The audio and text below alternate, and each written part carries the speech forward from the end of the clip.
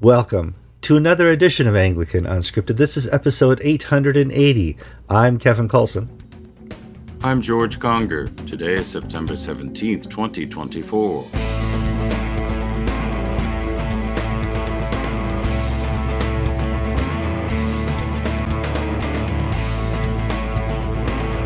All right, welcome to another wonderful, amazing episode of Anglican Unscripted. We're glad you could be here. Before we get too far into the program, this is where you find that little like button, you click it. If you have not done so, you go to the comments section and give us your opinion and tell us any story ideas you have. If you've not subscribed yet, what an opportunity. I can't think of a better opportunity than right now to click that red rectangle, hit the bell as it pops up, and subscribe to this program. And please share this episode with family, friends, and foe, because you love them. You do. George, how are you doing this week? I gotta say the spiritual temperature is rising. In my parish, that's where I noticed it, but also in the country as the whole. I've had three men, older men, come to me over the past few days telling me about their CAD conversion experiences. They get it. Lifelong Episcopalians have gone to church with their wives, and all of a sudden, after 40, 50 years, they understand. Yeah. And at the same time, there have been attacks and deaths. And, I have a godchild who is a convict, and she's had to go into administrative segregation because some girls on her pod at the prison take offense to her preaching the good news of Jesus Christ and to threaten to kill her. So she's had to be moved into isolation, solitary, for her own protection.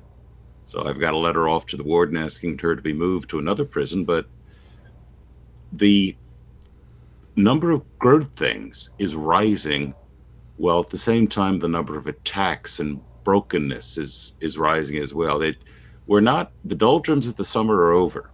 And I look at our country, and my goodness, the temperatures, we're boiling right now. Well, in the whole world, it's a mad world out there. If you go on the internet, you go on X or Facebook or any news site whatsoever, you're just pummeled with stuff that doesn't make any sense to you. President Trump had another assassination attempt, and it's his fault. It's just okay.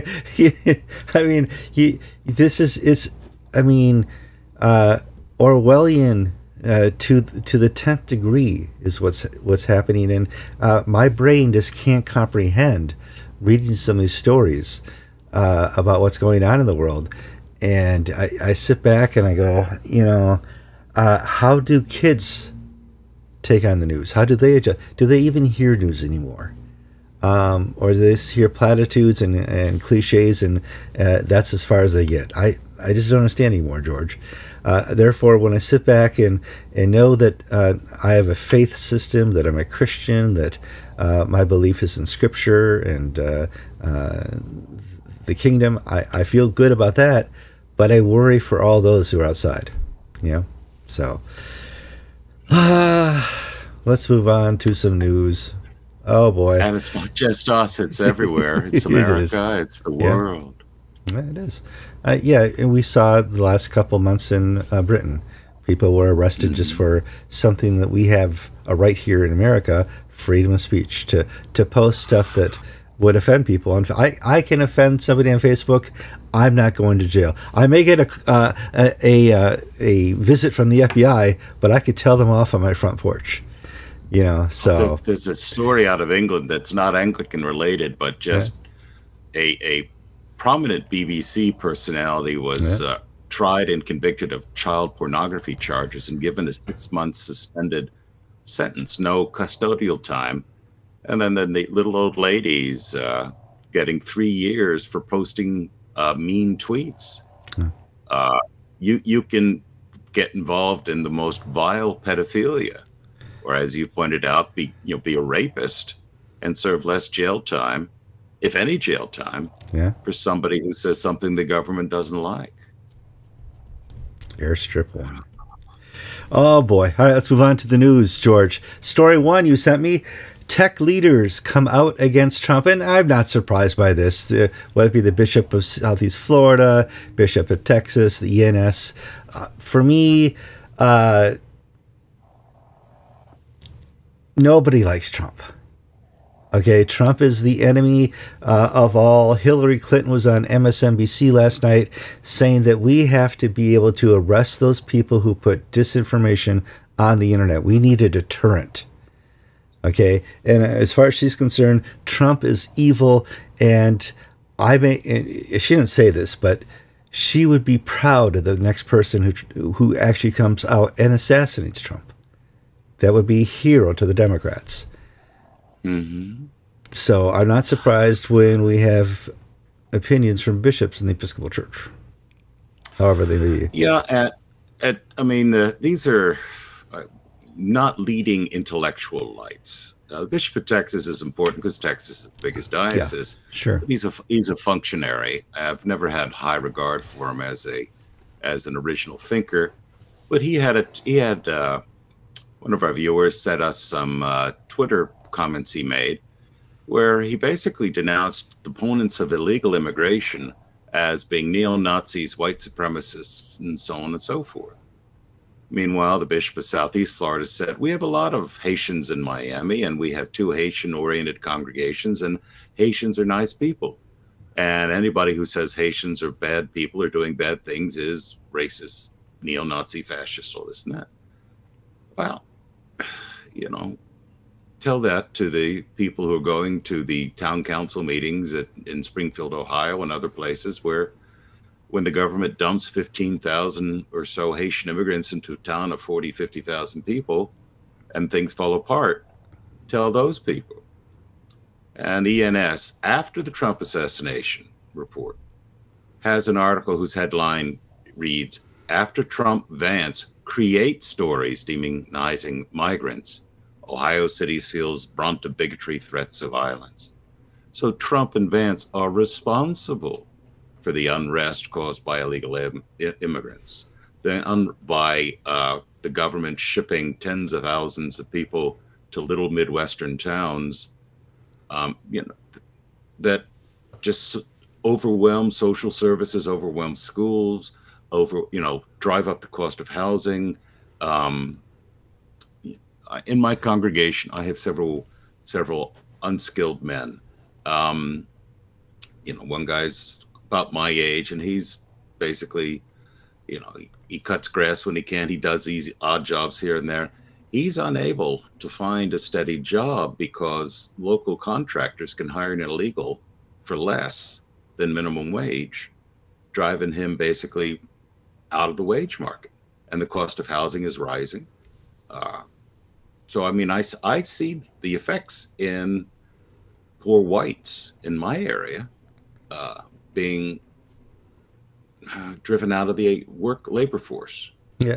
Well, let's take a step back, and we're talking about immigration versus illegal immigration.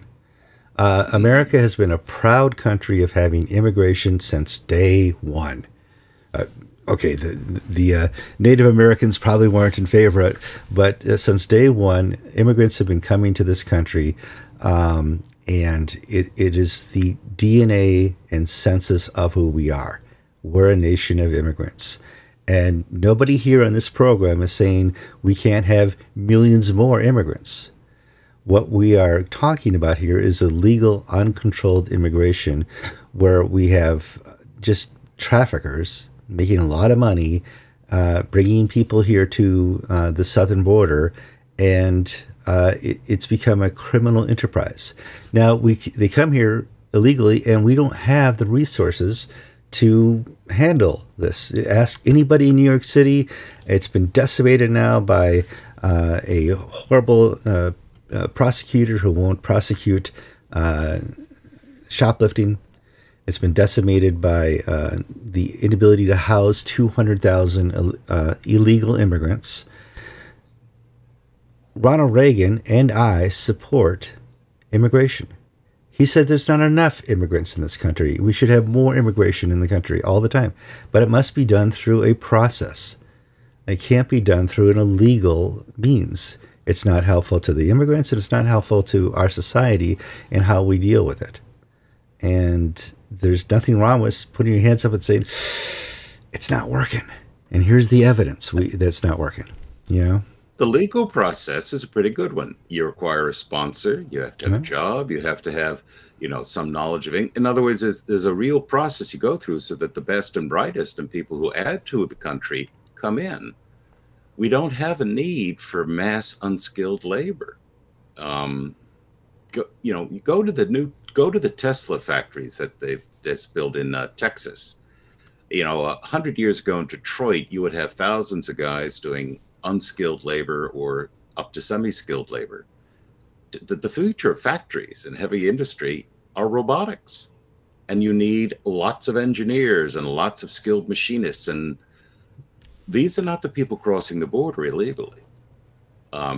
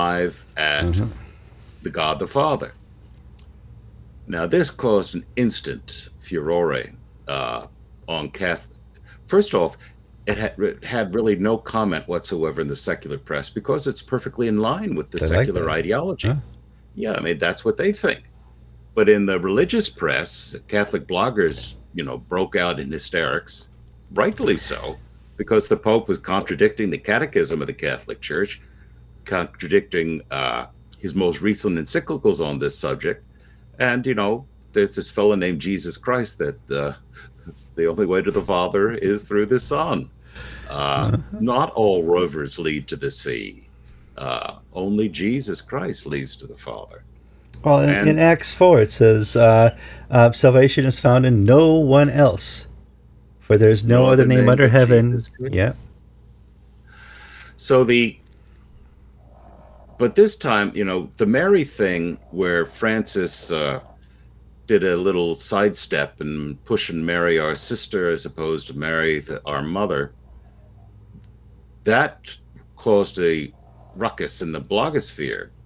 But this time around, we're seeing like Archbishop Chaput, I think he's the Archbishop of Philadelphia, senior Catholic leaders saying, no, Francis is mistaken when he says this. And this is not Francis's defenders, you know, Father James Martin at America Magazine are saying, well, what he means is that God loves us all and this and that and the other. But the point is, Francis needs to be precise in his language. Kevin, you mentioned that if Francis had said, you know, the only way to the Father is through the Son, Jesus Christ, that would have been a wonderful thing to say in an interfaith gathering. And it would have got the press that Christians believe. Yeah. And it would have got national press around the world. You know, because that's something they don't understand. What? And so we're in this little issue where you are given so few opportunities to witness to the salvation through Christ, especially as an archbishop or as a pope. And I can remember very distinctly an interview with Justin Welby where he was asked this type of question and he failed miserably. I remember an interview with Michael Curry where he was asked this type of question and failed miserably. And it hurts my heart to see Pope Francis in a situation where he cannot communicate the importance of Jesus in one's life and in the nature of the kingdom. What an opportunity you had. Yeah, I mean, Curry's little line is that God is love, and wherever love is, God is. Yeah. Okay. Well, okay. I love my dogs who are snoring in the background. Yeah, I hear guess that. God is present among us. When two or three are gathered together with my dogs, you know, he will be amongst it. I'm being silly, but you know, Francis. We joke that Francis is a secret Episcopalian. He's now a San Francisco Episcopalian. He's really moving to the left wing of the Episcopal Church theologically very, very quickly. Well, here, this is the fellow who's naming all these new cardinals. So is there any hope for the Catholic Church in the future? And you and I have spoken frequently about he being raised up in name at the installation of Archbishop Foley. Sorry, my coffee has not taken hold. 10 years ago, that Archbishop Greg Venables got up and said, hey, listen, I've spoken to the Pope and he wants to give us encouragement to what's happening here with the enthronement and institution of Archbishop Foley. Would we now seek the Pope's encouragement with the next Archbishop? Do we want his voice? I don't think so. I think he's just... Well, if it pisses off Justin Welby, yes. All but right. For theological, moral reasons, no. Okay, yeah, I see that. All right. I get that. All right, next story. It's like having your ex-wife show up at your wedding. You know, it's not what you really want. No. All right. Trouble in Sudan. The Archbishop of Sudan reports the cathedral in Khartoum has been wrecked by fighting. It's really bad over there, George. It's been a problem since the separation of North and South, and it's over oil. Yeah, and there's been the two states, North Sudan and South Sudan, which fought a 30-plus year civil war, separation of the two countries. And since then, I think it's been going on 3 years now, maybe 4. I can't remember. Yeah. Sudan itself has been in a civil war between the army and the militia. And how does a dirt poor country like Sudan fund a civil war? Because bullets and weapons are expensive, because the Chinese are funding one side and the Russians are funding the other, and both sides buy arms on the European arms market. And what's the prize? Well, the oil along the coast in the south of Sudan itself. Now, what's happened is that the city of Khartoum has been almost just about wrecked. The cathedral's been shot up several times. The But the bishop did say that of our 30 congregations, 25 are still active. Now, what does that mean? They may not be in the building. The building may have been burned down. It may be totally destroyed, but the ministers and the priests are working with the people to share the power of Christ's love in their life in the midst of famine and war. Now, the House of Lords had a recent debate on the problem in Sudan, and Justin Welby, his heart's in the right place, but he just has a poor way of expressing himself sometimes, I believe. Because he said we need to have joined up thinking about what to do in Sudan. And I have to tell you, Kevin, that phrase just causes me to cringe. That's long and the short that's of it is, the evolution of Indaba. Yeah. Well, I think the sad thing is, it really doesn't matter what Britain does anymore. Okay, they're not going to be able to interfere with the Russians, the Chinese. They're more preoccupied with what's happening in the Ukraine and Gaza. And so platitudes about Sudan are essentially that, platitudes. You know, our own American government is disinterested. You know, we don't particularly care, and we don't particularly have a desire to intervene and get between the Russians and the Chinese. We'd rather have them use their proxies to fight this out than step in and have the CIA put in a new regime. It's cynical, of course, but it's a difficult world in which we live. And when the church has wasted so much of its moral capital on mosquito LLF, nets yeah. and climate and LLF, it can't be a voice for change. I read a New York Times article a few years ago where the church was partnering with NGOs to send mosquito nets to Africa. Well, what happened with these mosquito nets? The Africans didn't use them for mosquito nets. Some did. They used them for fishing. And what happened was that many of the fish stocks were wiped out because of these very fine nets used to keep out mosquitoes, took all the fish, including the minnows and the babies and whatnot. It's the law of unintended consequences. And we see it play out again and again and again with these, you know, Bill Gates sponsored half-assed programs to change the world so that we're all world WEF fanboys. Yeah, I don't know. Okay, so which dog behind you is snoring the loudest? That would be Tara. Okay. She's the one with the shortest snout. She needs a CPAP machine. You know, it's pretty loud back there. All right, let's move on. We've talked about the FCE Fellowship of... Just mention, south of the border, 17 South Sudanese clergy were arrested by one of the militia groups and tortured in one of the western states.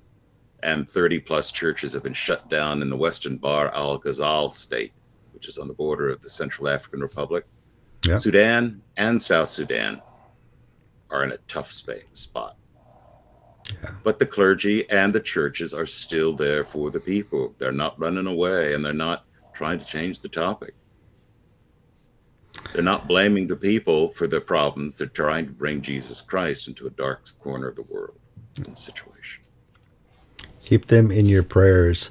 The FCC dispute has reached the secular papers. Probably started here. We responded to the firing of Brett Murphy, and we responded to other FCE stories that have occurred over the last 5 years as they've occurred. And now the secular press in in England has taken notice of what's going on, George. Yeah, the Free Church of England story, the firing of Brett Murphy and Emmanuel Church Morecambe, hit the secular press this weekend in the Daily Mail and the Telegraph. And what was interesting was, so it's going to get a bit of press, and Christian Concern, the legal advocacy group, that is getting involved too in supporting Brett Murphy and the congregation there. What's interesting is that the FCE, Bishop Fenwick and his allies, are now saying that Murphy was fired because he's a mean tweeter, which is a bit ridiculous because Murphy left the Church of England and went through two disciplinary trials for saying that women priests are priestesses and are witchcraft and all this and that. He's an opponent of women priests and very vocal about it and very colorful about it. And so the FCE knew this all about Murphy when they brought him on board. Yeah. He took a church at 2 people to 50 people. And now when he got very popular and very successful, Fenwick did what he's done in the past and fired him. And now after the fact has come up with, oh, you're a mean tweeter. We already knew this. We're getting dozens of emails and text messages and Facebook messages with the latest blow by blow situation. And it's difficult because some of the claims being put forward verge on criminal misconduct by people in the FCE central office, of which we have to be careful. We can't verify it. Yeah, sure. We can say somebody's a stinker and shouldn't be a bishop, but to say that they are a thief or this or that or the other, that crosses a line. Yeah. We got to be careful. Well, we need verifiable sources. Yeah, but one thing that has happened, we were sort of pushing Ray Sutton. Ray, you need to do something. You're the head of the Reformed Episcopal Church. You're the gorilla in the room. You're the partner of the FCE. You really need to say something. Well, REC leadership has said nothing public, except the REC newsletter that came out announced the retirement of Bishop Fenwick. Oh, get out of town.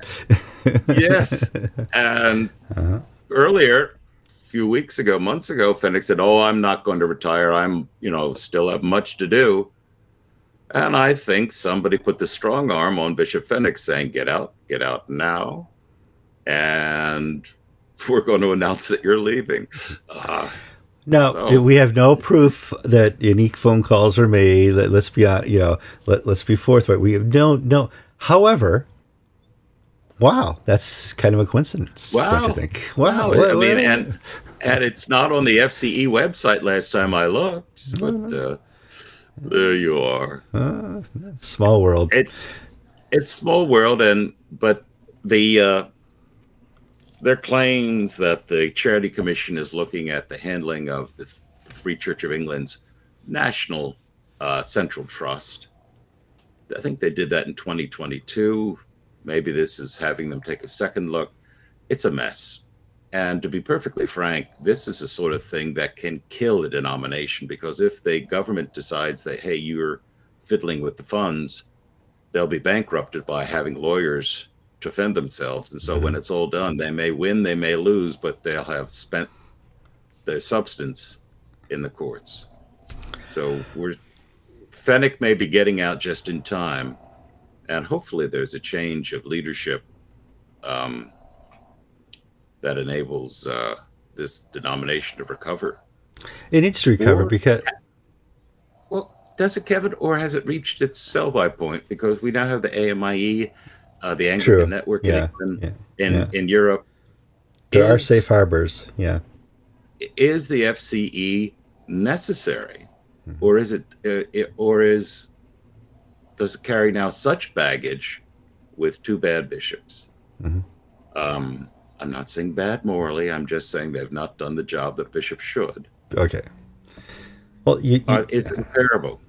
Yeah, I don't know. Well, this is an ever-growing story, and we'll keep you posted as it happens. The Daily Mail has reported that the government, this is the government in the UK, will fast-track legislation in Parliament to allow assisted suicide in euthanasia. Now, backing up here, Sweden and Canada have been offing depressed people, mildly depressed people, for about 7 years now. If you want to seek a end-of-life solution because you're depressed and you're sick and tired of going to therapy and you don't want to take those pills anymore, the government has a program where you can, I think it's a 15-minute interview in Sweden, and there's you have to have 2 sessions in Canada before they will off you on your behalf. Well, let's go take that to England, George. Yeah, I mean, and you're reading about in Canada, once the bureaucrats get involved, this one person who was physically disabled, he needed medical treatment, and the bureaucrats said, well, it'd be easier if you just killed yourself. We allowed you to be murdered through Yeah, euthanasia. It'd be cheaper. a lot cheaper. And what happens is that pressure is put on the disabled, the elderly, to be rid of, this is straight out of what the Nazis did. The euthanasia program of the disabled, the elderly, the mentally handicapped, to improve the blood stock and to remove the costs of caring for people in institutions.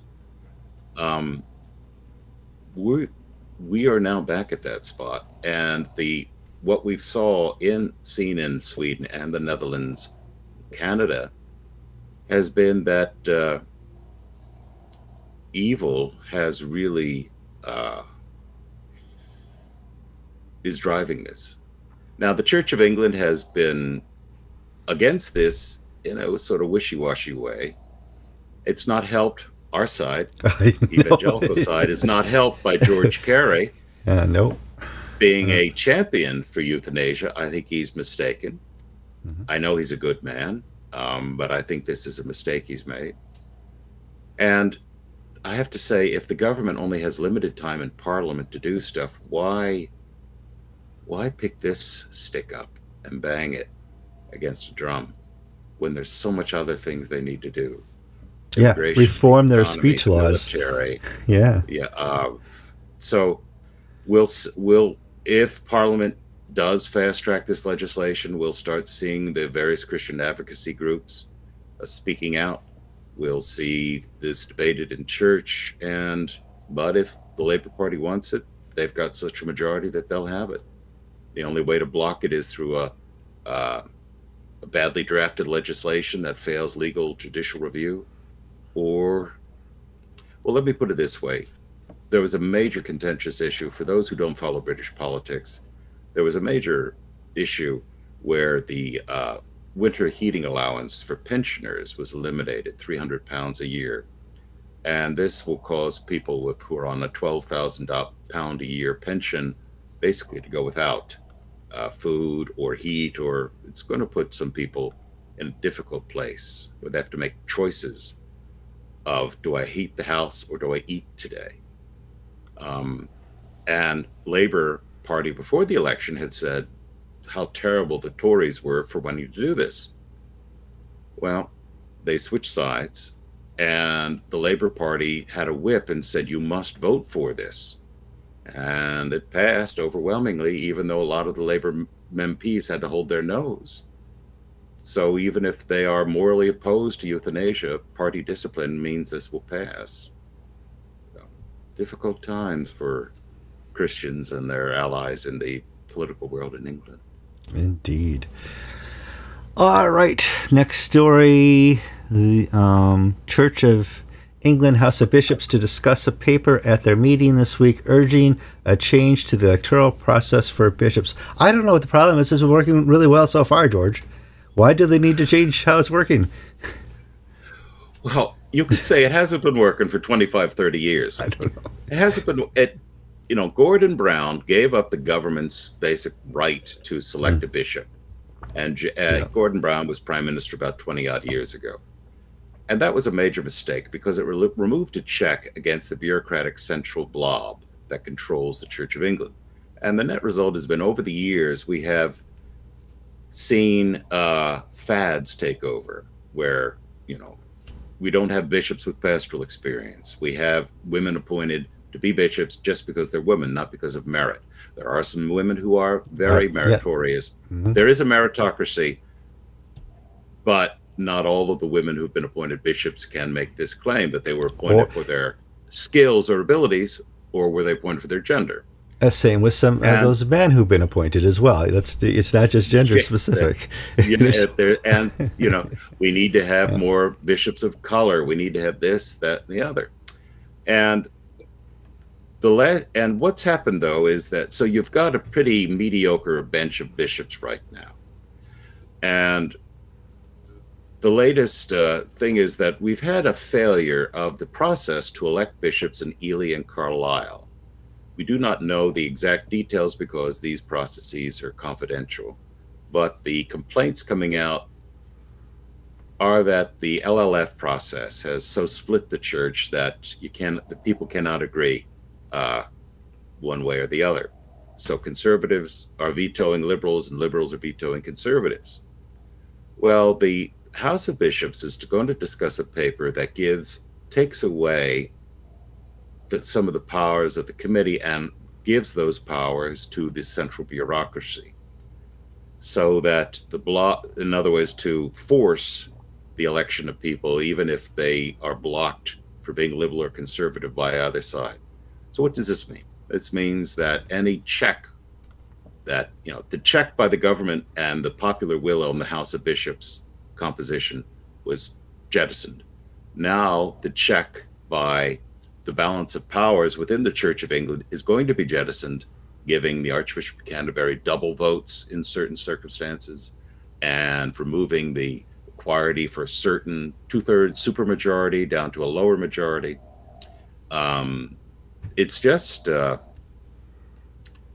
is a red flashing light saying this is a failed institution whose processes are not fit for the purposes that they are necessary, designed for. And it's only going to get worse. No, it's a good example of DEI consecrations here. And, it's hard to watch the mothership do this, but, they're a great example. People ask me, Kevin, what do you think about women's ordination? I said, listen, first of all, I work with what I got. And I don't take too much sides on that. Well, would you recommend that for our province? I said, based on just the history of the Mother Church, the Church of England, I would not recommend it because of how they did it. They would be a great example of how women's orders in the episcopacy has just devastated a church.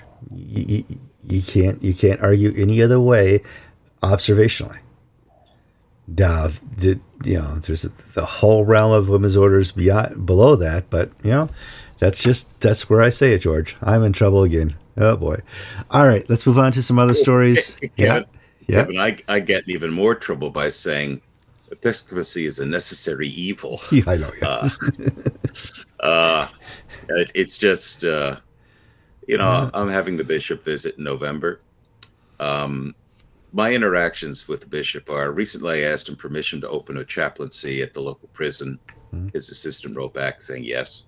Good. I've been rector here. I'm entering my 11th year, and I'm going to have my 3rd episcopal visitation in November. What am I getting, for the 10 or 12% that we're kicking down to Orlando? Somebody showing up every 3 years, 4 years. Yeah. And basically, I asked permission to start a chaplaincy, just so that once I got it going, I wouldn't be saying, oh, well, I'm sorry, it's in the geographic boundaries of another parish. You can't do that without permission of that guy. I didn't want to have to go through that crap. So you wanted to play by the rules. There's nothing wrong with trying to play by the rules. We get that. All right. But now I also have to ask them, can I use grape juice instead of wine? Because, you can't bring alcohol into a high security prison. You can get it. They make Pruno, but I'm not going to break, Christ's blood was not Pruno, which was fermented fruit juice made out of fig Newtons and stuff. Archbishop of the ACNA Woods has announced the Court of Inquiry is now ready to proceed against Bishop Ruck. It has been delayed for various reasons, but one is they just don't have enough people to transact 2 court cases at once. Now, this has been a complaint of the Me Too or Acna 2 movement within the ACNA. Why does it take so long to have justice against Stuart Ruck and his cronies? And I'm like, what? Cronies? Stuart Ruck? He's a nice guy. Now we know. It's just, we don't have the personnel to conduct 2, 3, 4 trials at once, George. Yeah, they had to finish the Todd Atkinson trial. Atkinson was the bishop up in Canada who was brought on board the Anglican network in Canada. And there were soon complaints about him being a spiritual bully, misconduct, personal misconduct, and it had to work its way through the system. And so we've had and he's now out. Yes. Todd Atkinson's out. Now, he used to be the tallest acting bishop. No longer. I don't know who it is. We need more tall bishops, but I get it, yeah. But because they only had one court, one prosecutor, one this and that, you can't run two of these things simultaneously. There's just not the money or the time. So now that the Atkinson, and frankly, the Atkinson accusations were more serious than anything that's been leveled against Ruck that I've seen. I've not seen everything, but, well, there it is. So now Bishop Woods announced in a pastoral letter to the province that after the recent assembly meeting in Latrobe, Pennsylvania, I've got a little thing to add about that assembly thing. But they have, he has affirmed the appointment of a church prosecutor, church canon law advisor, a court. The new court for the trial of a bishop has been approved and appointed. So all the pieces are in place for the Ruck proceedings to go ahead. I, like you, as a person, Stuart Ruck. And I don't wish to make excuses for him, but I just see no evil in this guy. But well, that's not what he's accused of. He's accused of some type of mismanagement or not following through on whatever. And, you know, at what point, Kevin, does there's mismanagement and then there's malice. At what point do we say, oh, you screwed up, don't do it again, versus you're a bad person who shouldn't be in this job? Yeah. Well, having served on two juries in Connecticut, they don't care about that divide. They care about was somebody injured, and if somebody was injured, that's where you make your decision on guilt. And I don't know. We'll have to see how this works out and plays out. Hopefully they are open and give us some press releases so we can talk about it. At least when it's over, that could be kind of cool. Let's move on to Latrobe. Before we move past the Latrobe, there's some Catholic bloggers out there who really have a bee in their bonnet about Anglicans and about women priests. Okay. And some films were released of women ACNA priests celebrating at the altar at the chapel at St. Vincent's College. Yes, yep, St. Vincent's in Latrobe Cathedral. Yeah, that's a Benedictine. I think it's a Benedictine college. And so, in the Catholic blogosphere and the traditionalist side, we need to reconsecrate the altar, do a massive reparation for the horrendous crime of having witches and priestesses celebrate at the altar. The abbot must be removed, the place bulldozed and burned to the ground, and never let those heretical schismatic Anglicans on site again. Well, Bob Duncan and the abbot of the president of St. Vincent's College, who I think is an abbot, Benedictine abbot, were longtime friends, and the abbot invited Bob way back when to hold their things there. Sure. And it gives money to it's a source of income for Latrobe, and it's also a sign of ecumenical friendship. But there are still people who have a hissy fit. We have to burn all the linens, because a woman priest was up there. Now, this is not my issue. I don't get that worked up about it. If Mother Mary or Sister Mary, whoever she is nowadays, was behind the altar serving Eucharist, I don't think they'd say a word. So, if you're a Catholic blogger, let's fight about Mary. Let's fight about Francis being an Episcopalian. let's just not worry about what happens at Catholic abbot churches when they rent out the building.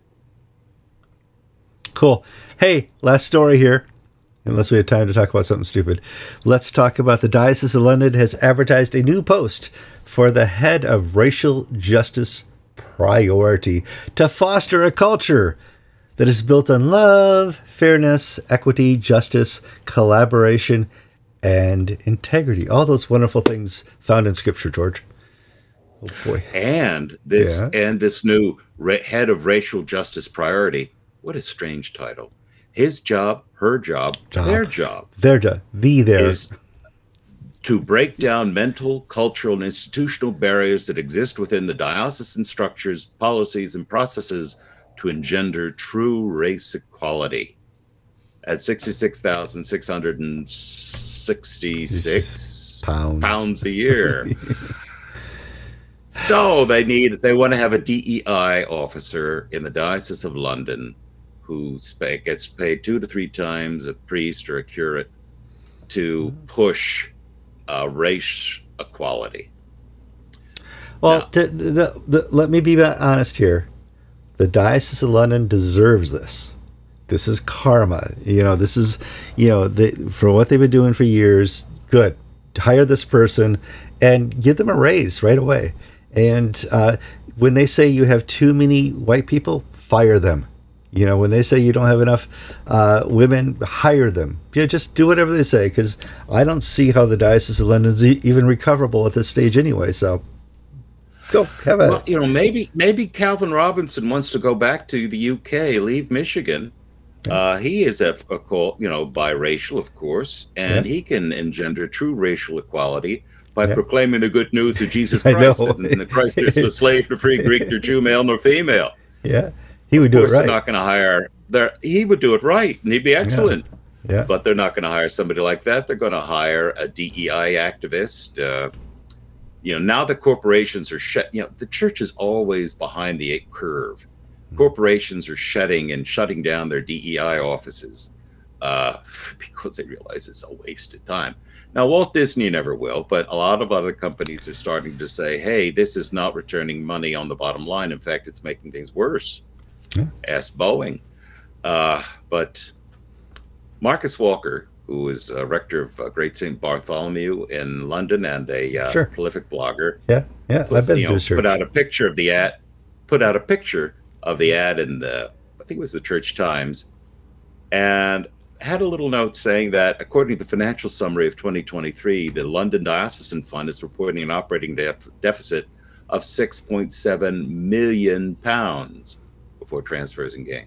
So $6.7 million operating loss, but they got 66,640, 50, 60 pounds to throw away on a DEI officer. No, that's not throwing away, George. They deserve this. They do. I'm looking forward to, whomever. No, it wouldn't be a whom for sure. It'd be a they or us. Whatever pronoun that you go by, I'm looking forward to announcing that here on Anglican Unscripted for our viewers. Okay, George, have we talked about politics yet? We're good? Not really, no. We talked about exhaustion from politics. Yes. Mad world. And we talked about, I'll call it brainwashing. The Bishop of Texas may not be the brightest, sharpest knife in the drawer, but he's a decent man. But the thing is, he only associates with people and he only reads news. If all you do is read watch MSNBC and CNN and read The Atlantic and likewise publications and have a closed circle of friends, of course you're going to think Donald Trump's a neo-Nazi. Of course you're going to think he's a white supremacist. Of course you're going to think the white working class are all monsters. But if you're a bishop, you should keep your mouth shut. I don't know. You're going to have white people in your congregations. Yeah, I mean, it's very difficult for a clergy person or a episcopate person to come down on politics. You don't see that at all within the ACNA. Seldom does an ACNA bishop post their political leanings, or which I think is wise, because you represent people on both sides of the aisle. And when we did have it, it was C4SO types, but Yeah. they weren't bishop. It was Yeah. it was, you know, It was local expected too. It was expected. Of course, they would say that. Yeah. Now, is Donald Trump a neo-Nazi? No. Does he lack decorum? Yeah. Okay. All right, I'll let you get away with that. But I don't want the press to be the people who identify and tell me who to like or believe in. I want them to tell me both sides of a story. Now, George and I are pundits. We, in the Anglican sphere, we do have a bias. We have a God bias. I believe in God. I believe in the Nicene creeds. I believe in all these creeds, and I believe in Jesus. I get it, and for some people, that's just too much. Kevin, you believe in unicorns too. So I get that I have a bias. We do try to present both sides of stories here. We don't do really well at it because we have a bias, a God bias. And with a God bias comes a good and bad bias, or a good and evil bias. I don't see Donald Trump as being evil like 90% of the news media here in America do. Okay, I think he lacks decorum. I don't think Mrs. Harris has evil in her as well.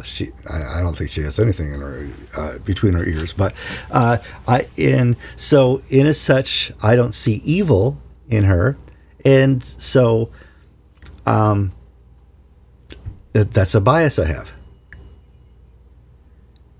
How do we play politics in the Christian sphere then, George? Because the Pope has taken sides. Well, I think I'll speak what I think. I'm a pragmatist. I have my personal views. But I have to live a life where my whole being and purpose is to share the good news of Jesus Christ. So I have people who are active on both sides of the political aisle within the congregation. And so I do not preach about Donald Trump or Kamala Harris, whatever.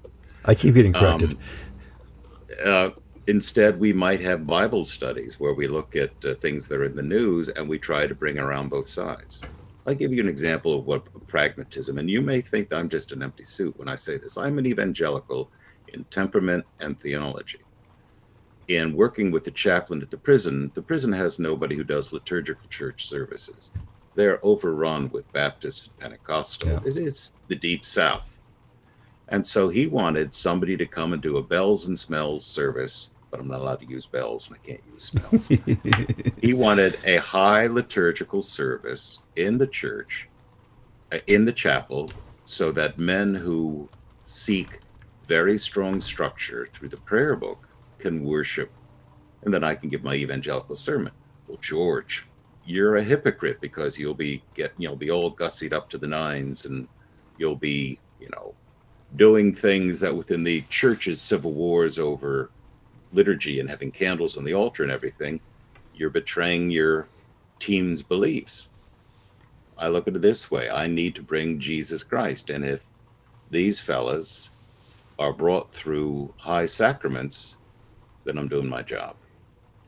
And I need to keep my mouth shut about things that can divide. Only see and just preach Christ and Him crucified, and that's all. No, pragmatism. Yeah. Pragmatism, what are the practical effects of what I'm doing? And certainly in a liturgical environment, that's understandable.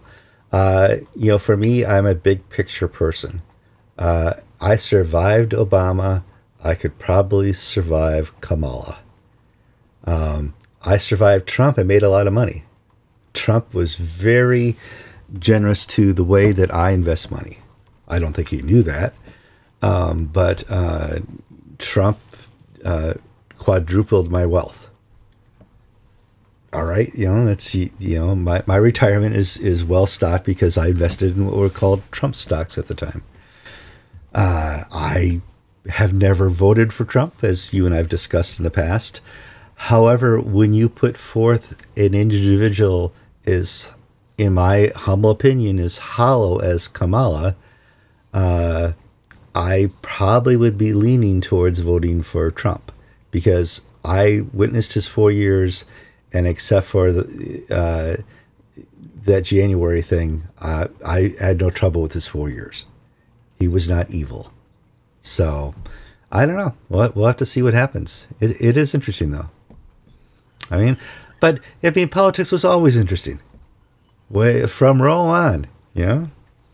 Well, it takes us back to what Francis said, that we sometimes, Francis basically did a plague on both your houses. They're both anti-life. One is anti-immigration, while Trump is really anti-illegal immigration. Yeah. And Harris is pro-abortion. I think Francis's failure was to discern between, what is a political disagreement versus a moral disagreement. Abortion, I believe, is morally indefensible. I mean, there are instances when the life of the mother, you have to make hard choices, but I don't think that abortion up to the time of birth is something that a Christian, as I understand it, can support. Whereas seeking to uphold the laws of a country as they apply to illegal immigration, I don't think that's anti-Christian. Yeah. You need to use your discernment to find, what the moral right choice is. Yeah. Now, it's easy for me. In this county, 90% of the people will vote the same way I am. Hint, Florida, yeah. Rural Florida. Yeah. Okay, you don't need to know anything more than that. But yeah, they should. I don't even know what the open polls down there. We know who's going to win in Florida. The last close election you had was probably DeSantis and his. He was running against. I forget his name. There are not many close elections in Florida, but the governor before the last Santos. 2000 was the last close one with the hanging chads. Yeah, Al Gore and George W. Bush. Mm-hmm. But since then, the state has changed very much. Yeah, it has. It's no longer. This part of Florida in 2020 would have gone completely for 2000 would have gone for Al Gore because of being yellow dog Southern Democrats. Yeah. Those people have died, and all these people have moved here from New Jersey, or the farmers have switched their votes Republican from Democrat. Or the pendulum. I mean, the reality, the best thing that has happened in the last 20, 30 years of presidential elections is Hillary lost. She's a demagogue, of demagogues, and she is the bullet we missed. Dodged that bullet.